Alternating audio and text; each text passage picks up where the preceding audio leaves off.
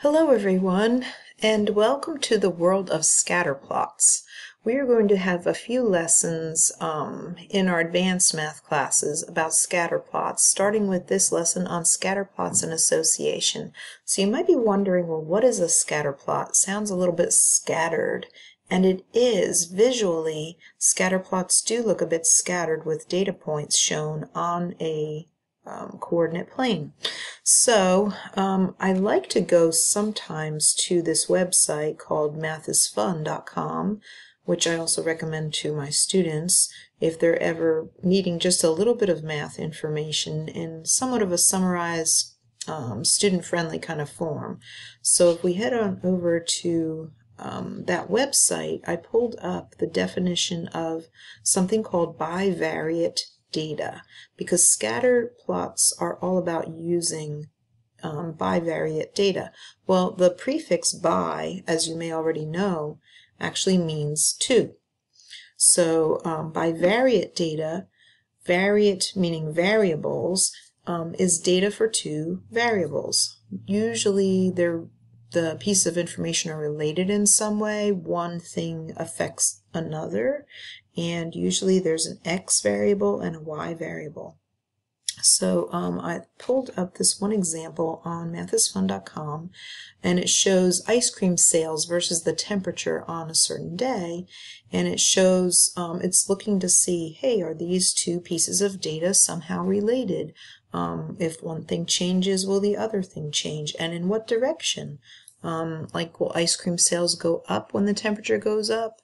And of course, we can kind of already determine just by using our reasoning skills and what we know, what we've observed ourselves, we would probably say, okay, once that temperature goes up to a certain level, we'll probably see sales increase on ice cream. If you only were to have one set of data, as it mentions here on this screen, if it was just like you were measuring temperature, that would be called univariate data, because uni means one. All right, so we're speaking about bivariate data here in this lesson today with scatter plots. I also wanted to share with you just a few things or places in the real world where scatter plots could be seen, because just to put things into context, because you might be wondering, okay, this is yet one more thing to learn, but what are we going to do with it? So scatter plots are one way that we can kind of measure and analyze types of data that deal with two variables. There are a few other ways or means or methods to measure or compare and analyze data that we are not going to dwell on as much in the 7th grade, but you will see it in higher levels of math. Besides scatter plots, you might hear about correlation coefficients, or also linear regression. And we are going to take these scatter plots and look for trends and maybe talk a little bit lightly about linear regression, but you'll discuss that in higher levels of math in more detail. All right, so some of the areas that you may see scatter plots used where you're analyzing bivariate data would be in business. Sometimes businesses compare their revenues to their expenses. So maybe a business is interested in seeing, hey, if we spend more money on advertising, what will happen to our revenues, our earnings? And they might show the trends with that.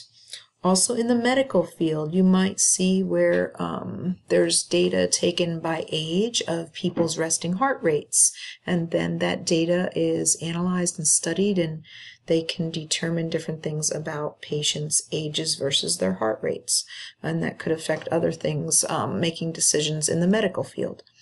There's also bivariate data used in academics, education. Maybe, have you ever wondered, hey, what's the number of hours I were to study and max out on how well I would do on a test? Is there a point where too much studying could lead to lower test scores versus getting a higher test score?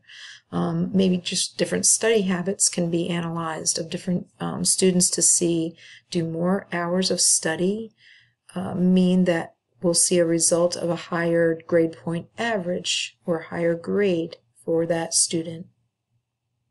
In economics, maybe you'll, if you work in the business field as well, you might study different trends in the economy with population. Does it make sense that the more schooling somebody is exposed to, do we see a correlation with that and how much money that they'll make in their jobs, their annual income? And then maybe more in the sciences, you would maybe study the number of inches of rainfall versus the variety of plants and plant life that's found in different regions of the world. And we can go on and on with more and more things, even in the sports area in this world. Maybe there's different statistics that are taken to see does the experience of the players correlate with how many points are scored in a given game, or how much time they're on the field during the game. Does that in any way affect how their scoring is in that game, or anything else with their overall statistics and their effectiveness? So we can go on and on, but scatter plots are very important and will show us the trends of what's happening between two sets of data. So with all of that background and that being said, let's get started with our notes here. So scatter plots are graphs that are used to display numerical data with two variables. So it's called bivariate data. So on these blanks, we're going to put display numerical data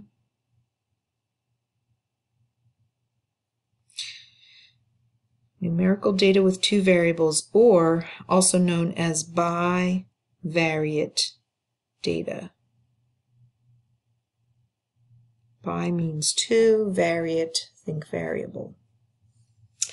What do scatter plots do? They can help us determine if one variable has an effect on the other, or if there's any overall trends or patterns or association between the variables.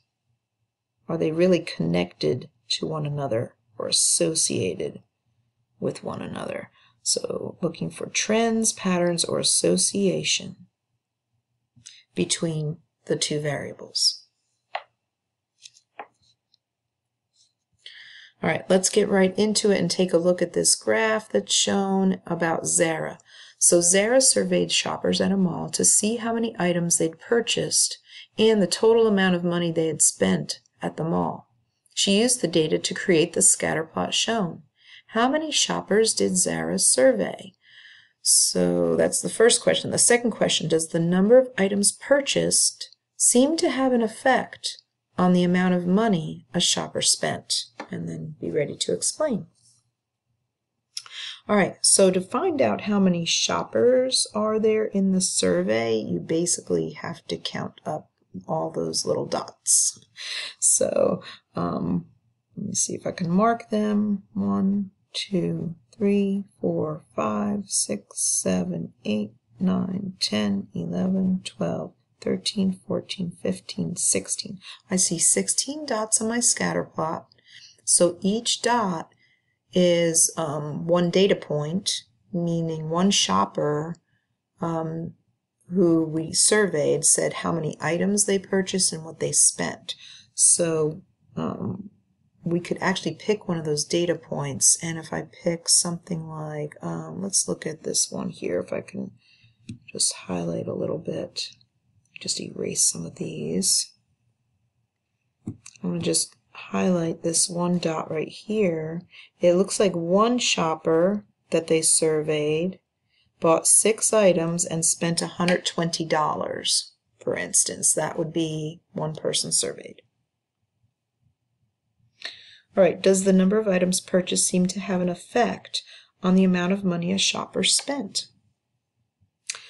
Okay, well, if I look at those dots and how they are, does it look like there's some kind of trend to them? Either upwards trend, downwards trend, a wavy trend, a straight across trend, a vertical trend.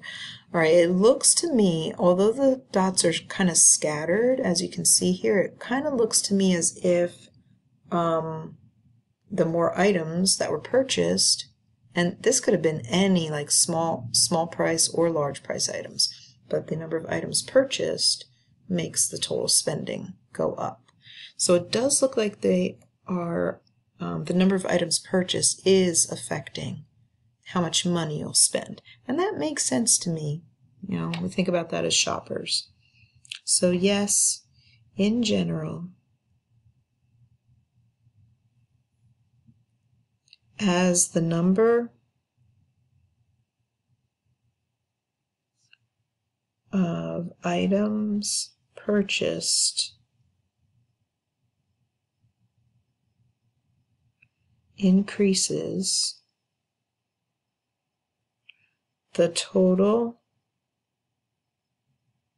amount of money spent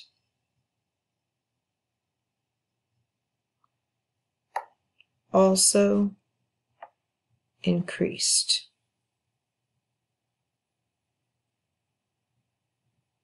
Okay, I didn't dot all of my I's, just going back to dot my I's. In general, as the number of items purchased increases, the total amount of money spent also increases. I probably should make my tense all the same there and put in increases.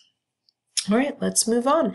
Let's talk a little bit about how things could be associated on a scatter plot next.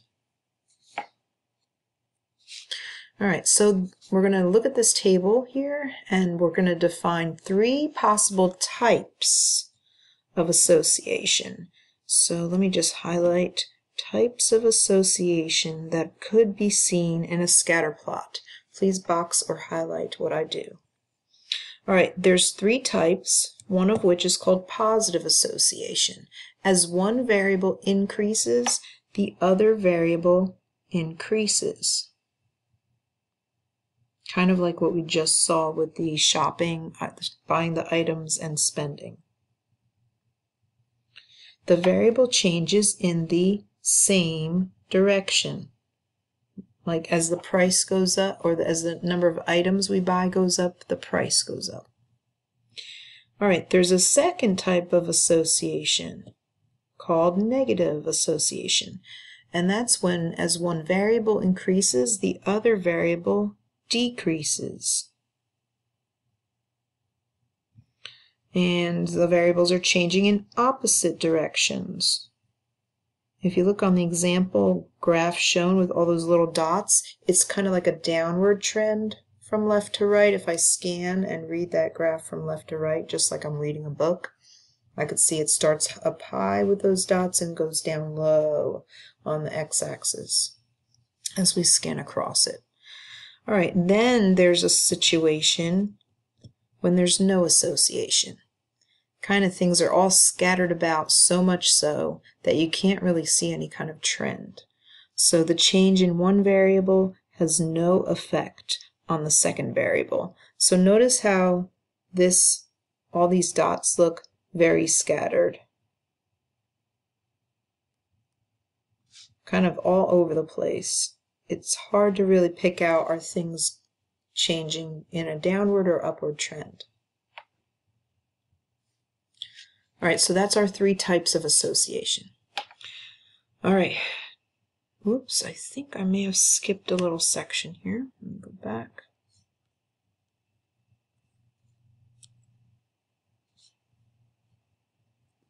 All right, so next we're going to describe the type of association that you'd expect to see between the following variables, and we'll explain in our explanation. All right, so number 1 says the number of shoes a person owns and the number of states they've visited. Okay, I don't really think that there would be any association between those pieces of data. No association would be my thought. Okay, so how would we explain that? The number of shoes a person owns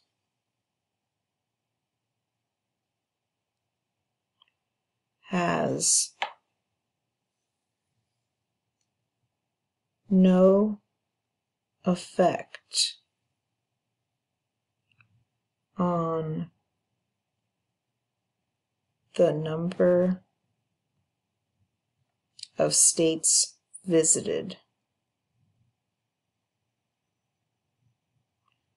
And the other way around, the number of states visited probably has no effect on the number of shoes we own. All right, in the next example, the size in ounces of a steak and the cost of the steak. Well, I've been to a number of restaurants, as I'm sure a number of you have, and I would say that that's a positive association.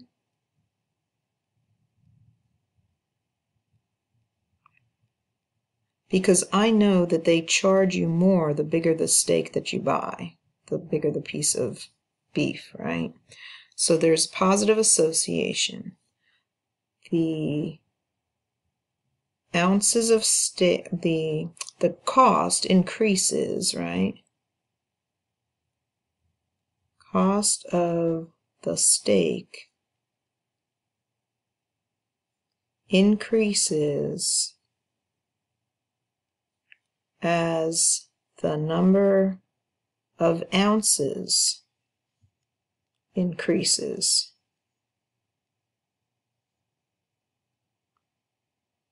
So it's a positive correlation, or positive association. And number 3, the number of days since watering a plant and the moisture level of the soil. All right, so if it's been a lot of days since I've watered a plant, what happens to the soil? It gets more dry, right? So the moisture level goes down. So the days are increasing since I last watered, but yet the moisture in the soil goes down because the soil's getting dry. So this sounds like a negative association. One thing's going up, one thing's going down.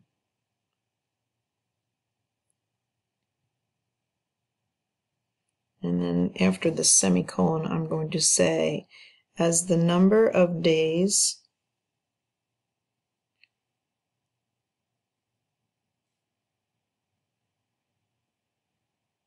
since watering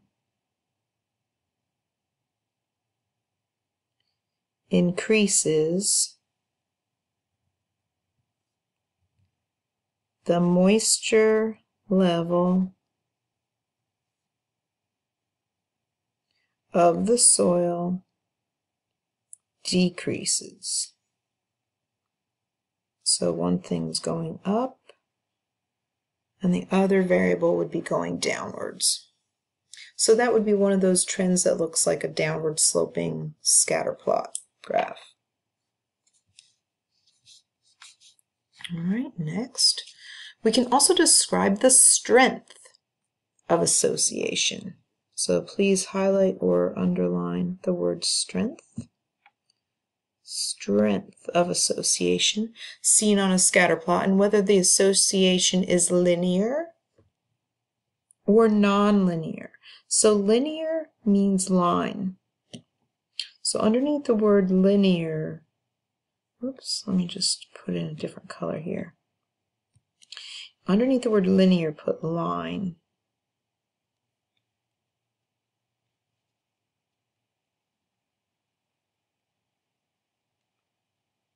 Like a straight line. Nonlinear would be not a straight line. Okay, so the strength of association. If data points are close together, the association is strong.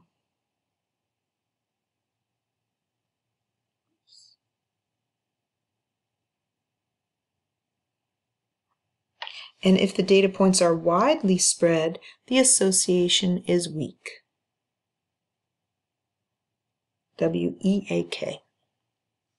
All right, linear versus nonlinear. Oh, so, okay, in our example here, this would be strong because the data points are kind of clustered together, and this one that's scattered would be a weak association.